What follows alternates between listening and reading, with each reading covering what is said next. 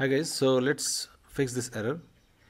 What you have to do is to just search turn Windows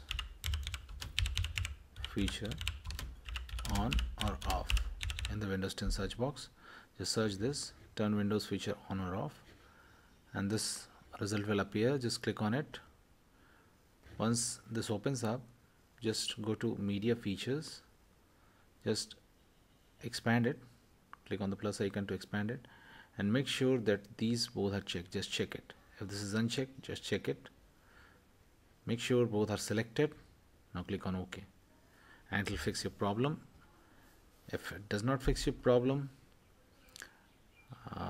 then there is one more method which will surely fix your problem.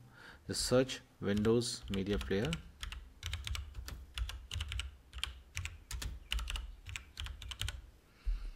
okay, and now click on Windows Media Player. Media Player opens up. Just click on Organize.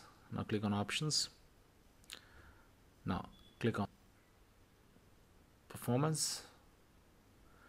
Now just uncheck this, turn on DirectX video acceleration for WMV files. Just uncheck it, and now click on Apply and click on OK.